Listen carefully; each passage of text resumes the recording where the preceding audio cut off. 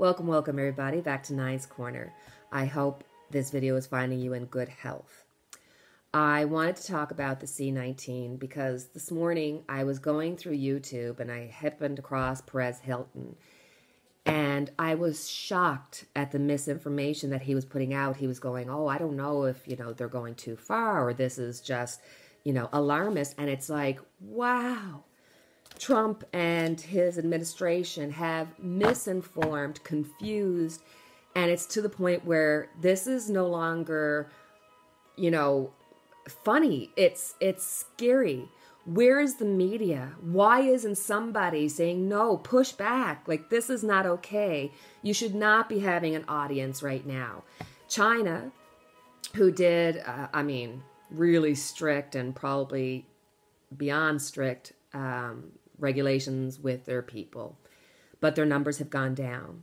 And in China, if you look to China, and that's the epicenter where it started, and they're serious. They're doing their research and stuff, and they've come to realize that, it's all about air circulation. They had a person get infected by another person from 4.5 meters away, and there was no contact, no coughing or anything of that.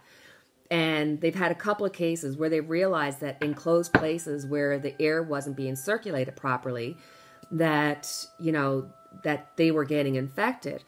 So you're talking about the travel industry. You're talking about cruise ships and planes and trains and automobiles and taxis and places where we gather. And the frustrating part is that people don't seem to be taking it serious. China has done a huge containment. They're doing major testing. And here over in the Western world, the Western countries, we're not doing as much as we should. And I'm sorry to say, the U.S., Donald Trump, it's beyond doing a disservice to his people. This has just gone beyond where it should be. It's in scary zone. It is a pandemic at this point. And the fact is that people know about how it gets spread, and the fact, you look to China and say, okay, these are all the things that they've done and they were able to manage to contain. There's still huge loss of life. Fortunately, even though like 500 children were infected, there was no deaths reported.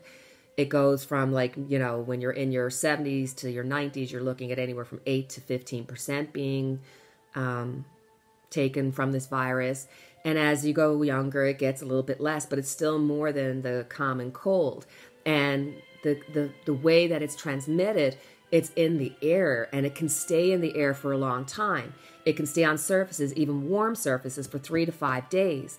It stays in human feces and urine for 3 to 5 days. So it is extremely important to have good bathroom habits. And for, if you have children or if you had the elderly, I worked in home care for many years, and there's a lot to it. And think about all the jobs that are involved with garbage pickup and, people who work with the sewers and work, plumbers. It affects so much, and people aren't taking it seriously.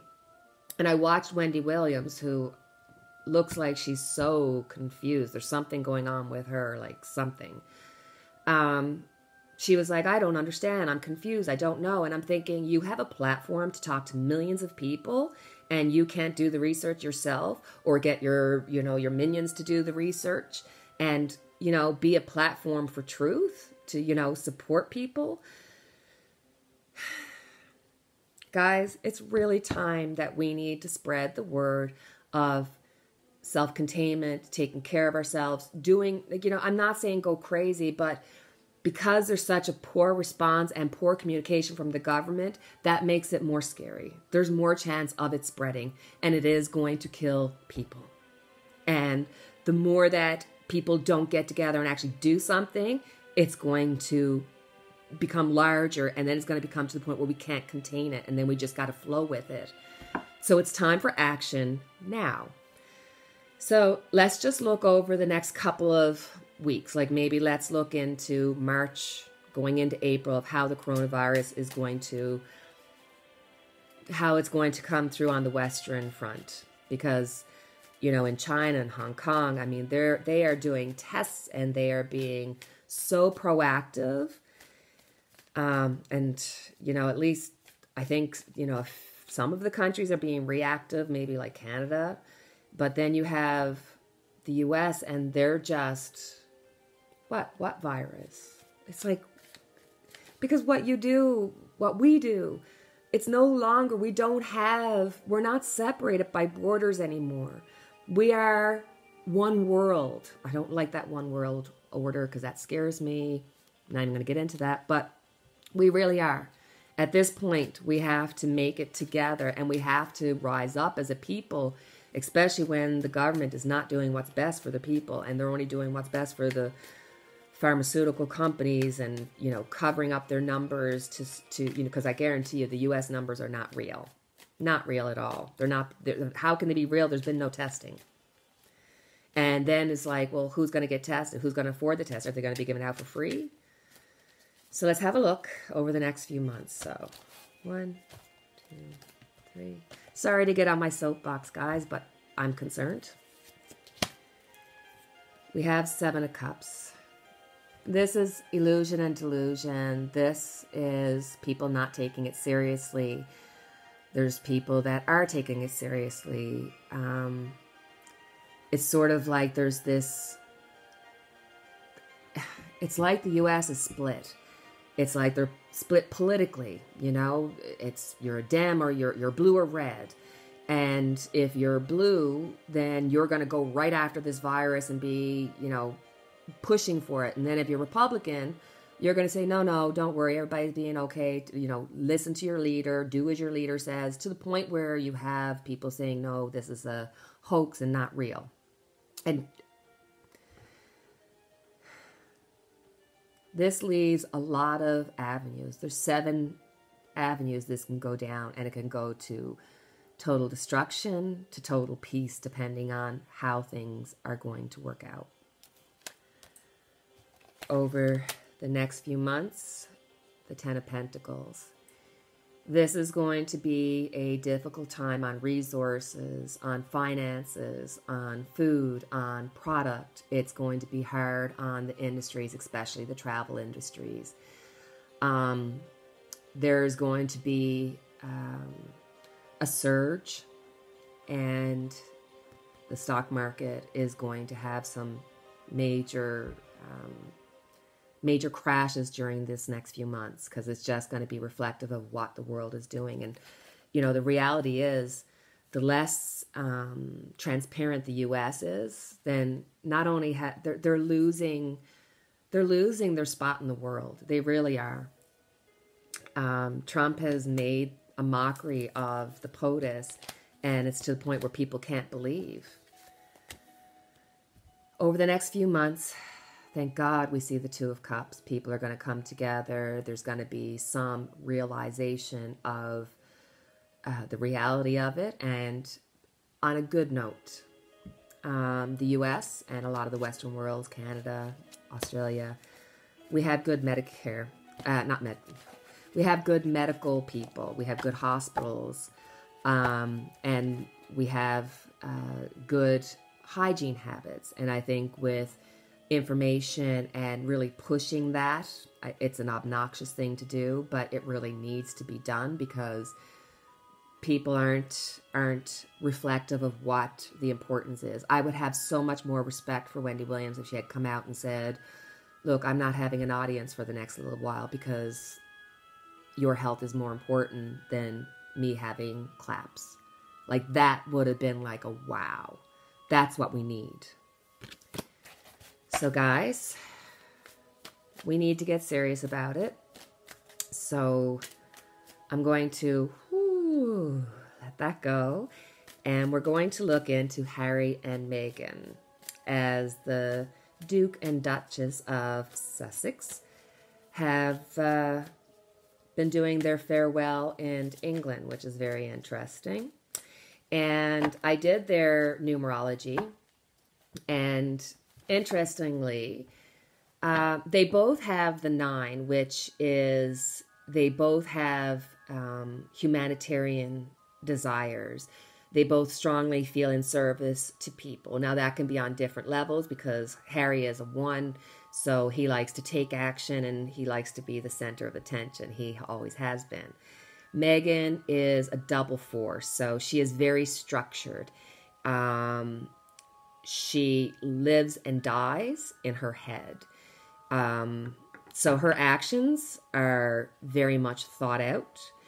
And that could be difficult because she's very, very, like with the double four, she's very, very controlling. Whereas Harry wants his freedom and likes his freedom. He's very independent. But she has the three, so she has a good sense of humor. She has a good way of making him laugh when things are down. Over the next few years, it's going to be hard. They are going to be arguing a lot behind the scenes. We may even hear about it because she's a double four and very controlling. He's a one, but he's all about home and family. So I think there's going to be a lot of conversations dealing with the leaving England and what they've done and how he feels about it. And she's going to be very controlling of everything that gets done. And because she's so controlling, I would not be surprised. And it would be a blessing if she were to have another baby this year. Because of her numbers, the way they're set out, that's very possible. They have a lot of really good numbers together. He has a very strong, like he has a double six, so he has a very strong bond to his family. And that's not just with Meghan and their son, Archie. This is to the Queen, to England, to the people of England. And that's going to be a major threshold for them. So I think based on their numerology, if they can make it through the next, 5 or 6 years, it's a good possibility they've built enough foundation and enough conversation that they'll move on and possibly, try to find some kind of balance that works for both of them. I will say, as a Canadian, I'm very glad not to be fitting the bill for their security. It's offensive to me. Very offensive. But that's done, so that's over with. But they're going to have a difficult time of it, and Harry's used to having his arse wiped for him. So even though he knows how to be a commoner, he's used to the high life, and he is going to miss that. So let's just have a look over the next past, present, and future to see how things are going to go over the next year or so. So in the past, you've got the King of Pentacles. This is Harry being secured by Meghan, not the other way around. Harry is the take action. He's the rescuer to Meghan, and she lets him play that part very, very well. And she is the structure that Harry needs in his life. So this is in the past. This is a good foundation. Presently, there's Temperance. This is showing that they are having to really do a lot of work to keep things balanced. And it's in all aspects of their lives because they're having a very 5-year. And that's excitement and adventurous, but it's also ups and downs, and your highs are extremely highs and your lows are extremely lows. And obviously this has been a crazy year for them, or crazy couple of years, having a child and getting married, having a child, and then all of a sudden up and moving out of England. So there's a lot of balance needed here. And in the future, oh, no. Okay, 5 of Cups. This is Harry. Harry is going to have a very difficult time over the next year, dealing with his love for Meghan and Archie and what he has started, and with what he's turned his back on and what he's lost. Him and his brother, they were such an inspiration, and for anybody who stayed home from school to watch his parents get married. See, I'm not sure if I stayed home to watch them get married or if it was when Bo and Hope on Days of Our Lives got married, but whichever one, I stayed home maybe for both of them. But this is Harry having a really difficult time this year. Let's just,